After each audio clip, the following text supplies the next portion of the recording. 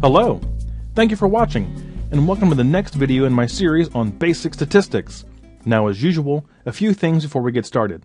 Number one, if you're watching this video because you are struggling in a class right now, I want you to stay positive and keep your head up. If you're watching this, it means you've accomplished quite a bit already. You're very smart and talented, and you may have just hit a temporary rough patch. Now, I know with the right amount of hard work, practice, and patience, you can get through it. I have faith in you. Many other people around you have faith in you. So should you. Number two, please feel free to follow me here on YouTube, on Twitter, on Google+, or on LinkedIn. That way, when I upload a new video, you know about it. And it's always nice to connect with people who watch my videos online.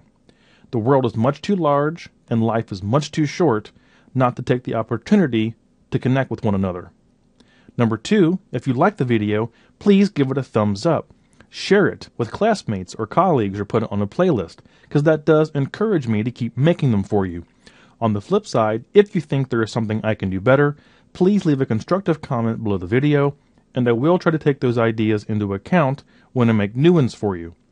And finally, just keep in mind that these videos are meant for individuals who are relatively new to stats. So I'm just going over basic concepts, and I will be doing so in a very slow, deliberate manner. Not only do I want you to know what's going on, but also why and how to apply it. So, all that being said, let's go ahead and get started. So this video is the next in our series on hypothesis formulation, and now, finally, hypothesis testing. So up to this point, we've talked about what a hypothesis is. We talked about the null hypothesis. We talked about the alternative hypothesis. We talked about type 1 error and type 2 error with many examples. So all those were leading up to this very topic, and that is actually conducting a hypothesis test. Now, there are many types of hypothesis tests, but we're going to do the most simple in this video. And that is where we have a single sample with a known sigma. Or we have a single sample, we're testing against a hypothesized mean, and we are given sigma, which is the population standard deviation. So we'll go over several distribution curves. We'll talk about critical values and how that affects our alpha level and things like that. And then we will walk through two real-world examples. So, all that being said, let's go ahead and dive right in. Now, it's very important to point out that hypothesis tests follow a very prescribed procedure. Now, as usual, it always starts with a well-developed, clear research problem or analytical question. If the problem is poorly thought out, if what you're trying to accomplish is unclear, then no amount of statistics is going to be able to solve that. And it can actually make it worse. So always think through what you're trying to find out at the problem stage. Now, once you have that, we always establish our hypotheses, both the null and the alternative. So remember, the null and the alternative are complete opposites of each other, and they must account for all possible outcomes. Then we determine the appropriate statistical test and sampling distribution. So as I said before, there are many types of hypothesis tests. So in this one, we're going to be looking at the z-test. In other ones, we might look at the t-test, and there are more still after that. Then, of course, the sampling distribution will depend on whether or not we have sigma given to us, or we know it, or we have to estimate it. So, step 3 is always determine the appropriate statistical test and the sampling distribution. Then we choose our type 1 error rate. So, what comfort level do we have with making a type 1 error? Is it 5%, 1%, 10%? Again, it will just depend on what our study asks for and what we are comfortable with. It also has to do with what level of type 2 error we are comfortable making, because remember, they are inversely related. Then we state our decision rule.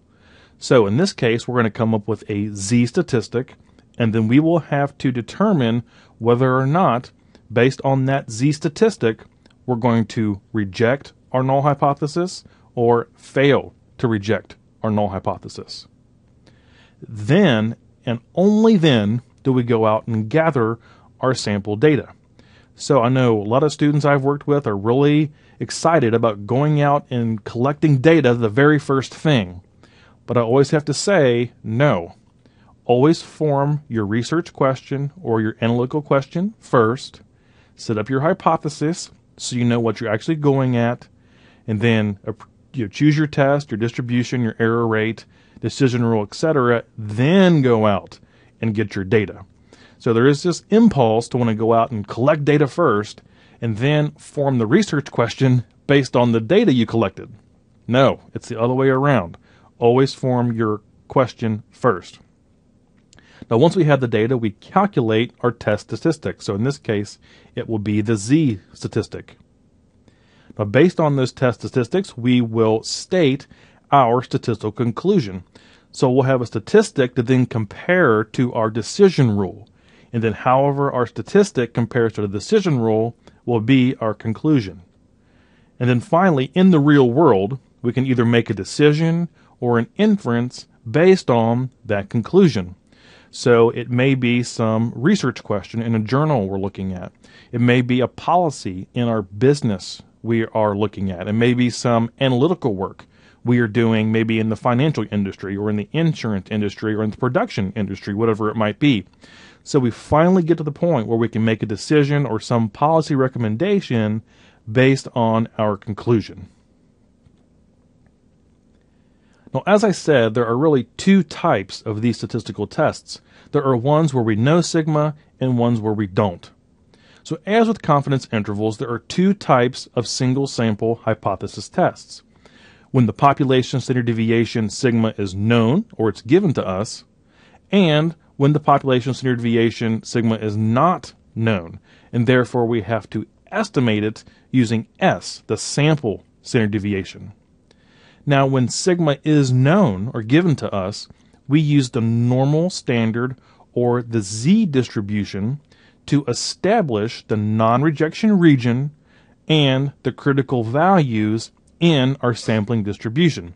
So again, we talked about that at great length when we looked at type 1 and type 2 error rates. So if you're still unsure what this concept is, go back and look at those videos.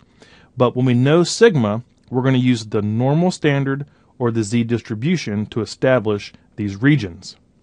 Now, when sigma is not known, we will use the T distribution instead. Because remember, the T distribution is a little bit shorter in the middle, and it has a little bit more probability in the tails to account for that unknown, or that estimation we're doing with the standard deviation of our population. Now, some instructors and some books will indicate that using the Z distribution is acceptable any time the sample size is 30 or greater, whether or not you know sigma or not. Now, I prefer to go ahead and use the T distribution anytime I do not know sigma.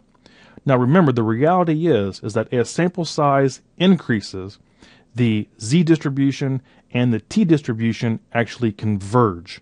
So it just depends on what your instructor or your book is asking you to do. Because the T distribution, with its fatter tails, will actually change a little bit how the alpha level affects your critical values. Now, it's always good to check the sample data for normality. Better safe than sorry. So you might want to look at a histogram or a QQ plot or a PP plot of your sample data to make sure it's not skewed heavily in one direction. You don't have any really crazy outliers or whatever else that might be. It's just always good to check your data for normality.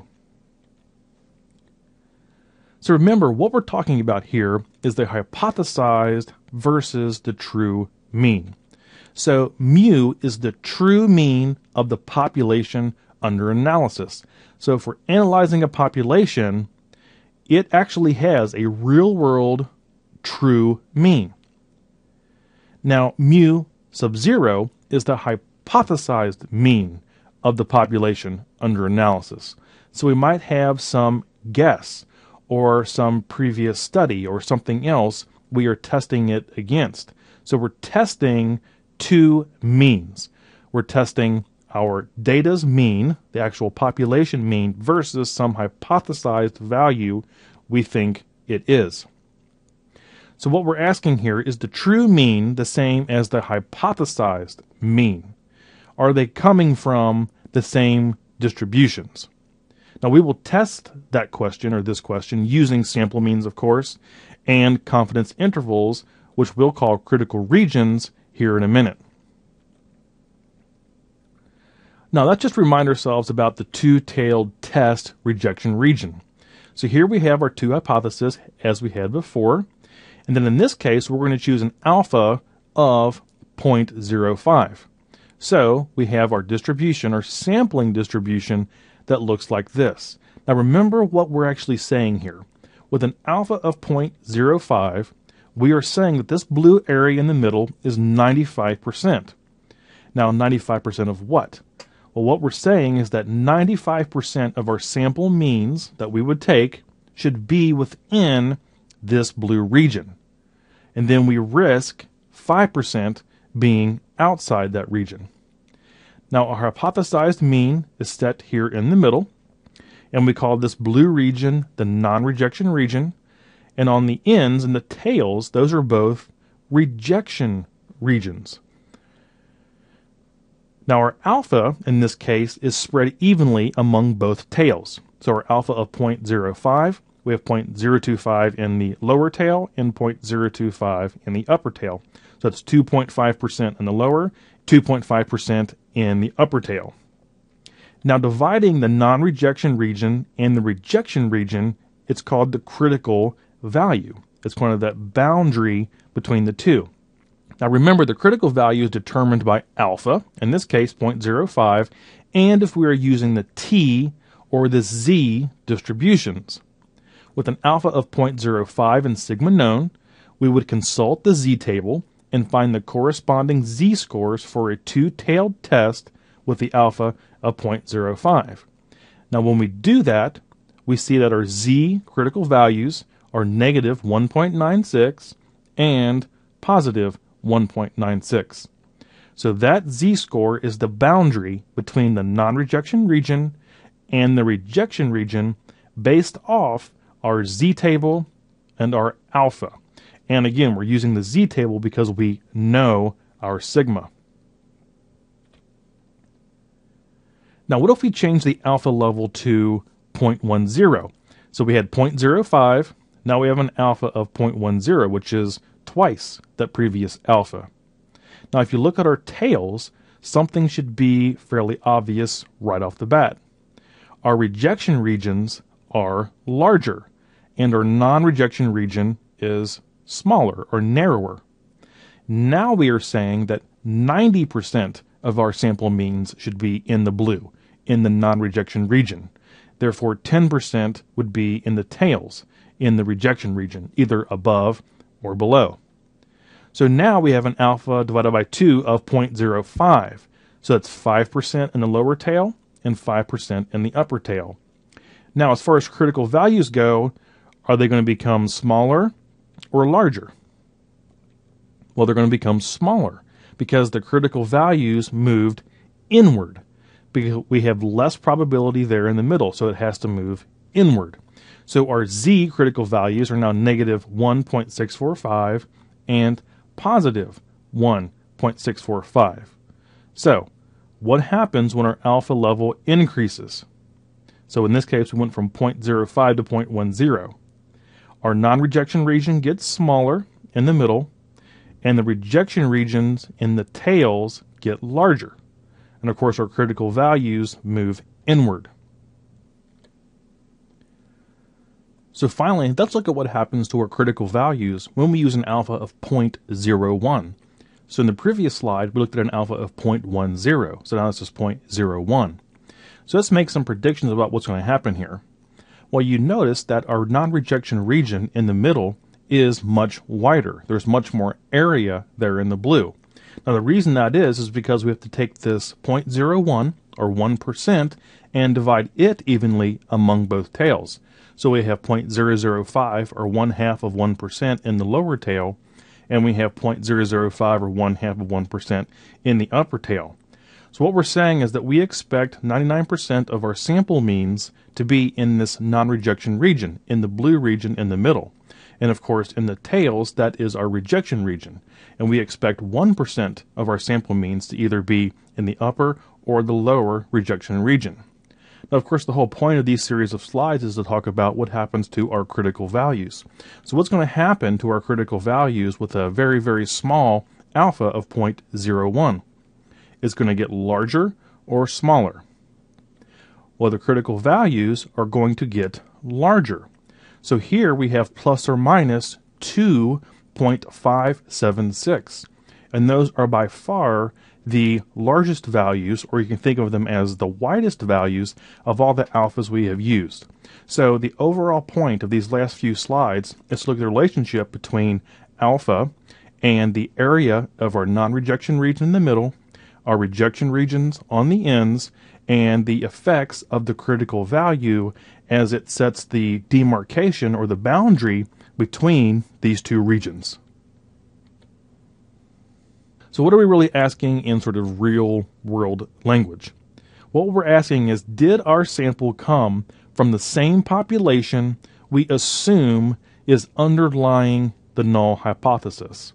So if we take a sample from a population to use in our z-statistic, we want to make sure, or we're testing whether or not our sample came from the population we are hypothesizing it came from.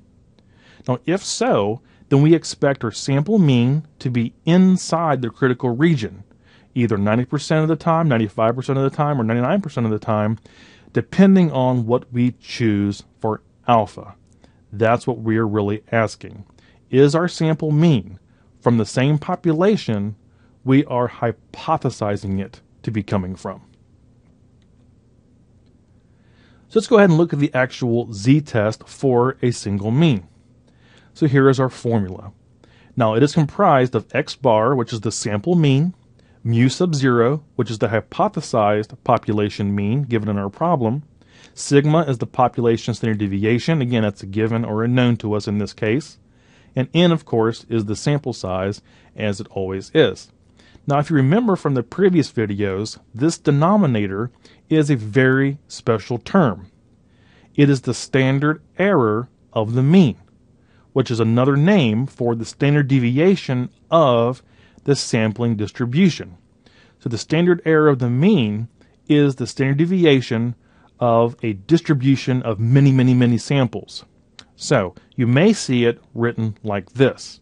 So sigma sub x bar is the same thing as it's written over here on the left. They're both representations of the standard error of the mean. So I just wanted to show you both ways. Depending on whatever class you're in or whatever book you're using, you might see it either way. Now the question we are asking when we find this z-statistic is this z-test value in the non-rejection region in the middle, or is it in the rejection region in the tails? So one of the other tails, depending on how our hypothesis is set up. And that's what we're doing when we do a z-test.